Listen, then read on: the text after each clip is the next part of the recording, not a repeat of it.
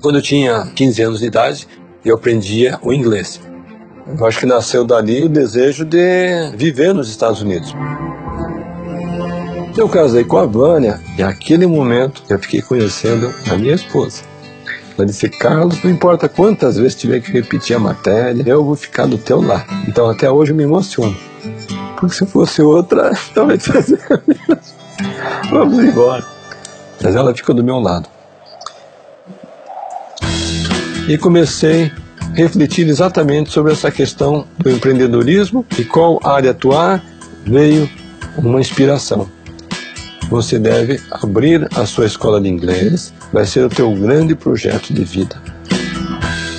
What are you doing here? Where do you wanna go? When the time comes, will you be ready?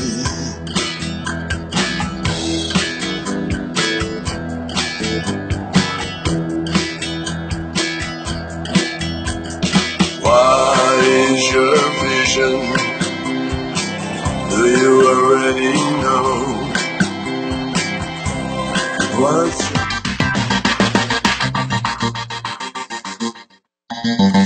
Olá, seja muito bem-vindo ao Conta Corrente Especial. Como se tornar um milionário? Mesmo no cenário atual de crise, você pode sonhar, se planejar e ter sucesso. Quem vai te dar dicas preciosas é um dos maiores empreendedores do país. Ele começou com a cara e a coragem, lavando prato, limpando o chão em restaurante nos Estados Unidos e se tornou dono de um dos maiores grupos educacionais do país, o Grupo Multi, que inclui a rede de escolas de idiomas Wizard.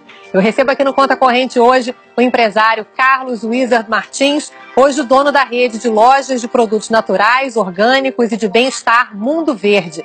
Carlos Wizard, prazer em recebê-lo aqui no Conta Corrente. Satisfação estar com você e justamente com os nossos telespectadores. Em determinado momento, em busca de uma inspiração, eu me lembro de ter feito uma oração e pedir uma inspiração. Meu Deus, me ajuda a tomar a decisão de que caminho seguir. Nós tornamos uma rede com 3.000 escolas, gerando 50.000 empregos, atendendo 1 milhão de alunos por ano e um faturamento muito significativo.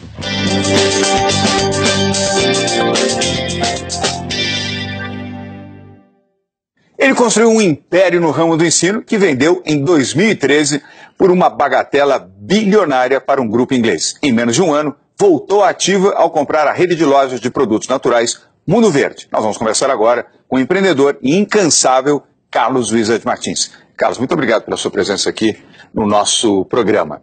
Satisfação estar com vocês e com nossos telespectadores. Ele já foi professor de inglês e hoje é um dos principais empresários brasileiros da atualidade. Só para você ter uma ideia, Mundo Verde, Rainha, Topper, Ronaldo Academy, em parceria com o Ronaldo Fenômeno, e a Taco Bell, a maior rede americana de restaurantes inspirada em comida mexicana, são algumas das empresas que ele controla.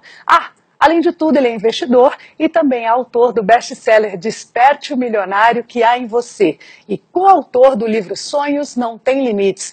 Nossa, já cansei. Falta mais alguma coisa para fazer, Carlos? Adriane, em primeiro lugar, é uma satisfação estar com você, com os nossos estimados telespectadores. Se falta alguma coisa, eu vou falar com você hoje sobre o projeto Aloha. O que é o projeto Aloha? Aloha é uma empresa lançada juntamente com minhas filhas Thaís Martins e Priscila Martins, que viveram nos Estados Unidos e no Havaí por muitos anos e voltaram ao Brasil na sua bagagem com esse projeto de óleos essenciais, com a bandeira Aloha, onde nós vamos lançar uma linha de produtos cosméticos totalmente sem químicos, sem qualquer aditivo que é nocivo à pele. Eu vou encerrando o programa dessa forma, deixa eu escolher um aqui.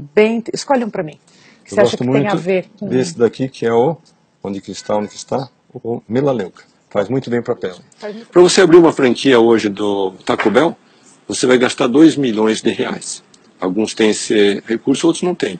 Para você abrir uma franquia do Mundo Verde, são 500 mil.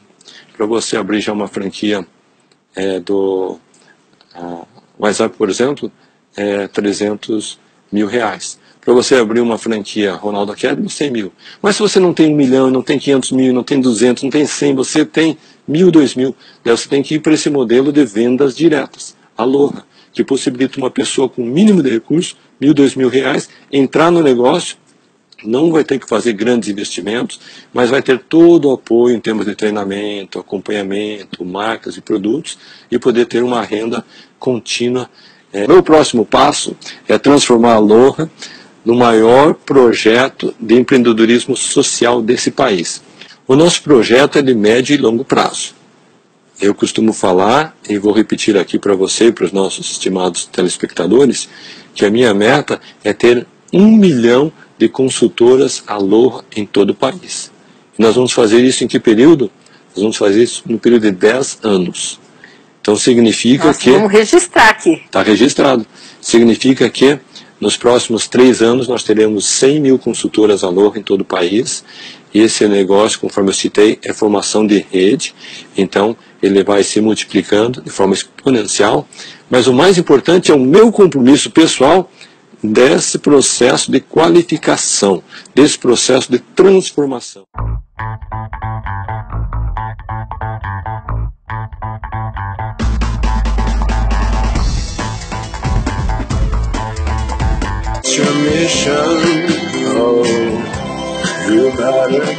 Todo empreendedor é um sonhador.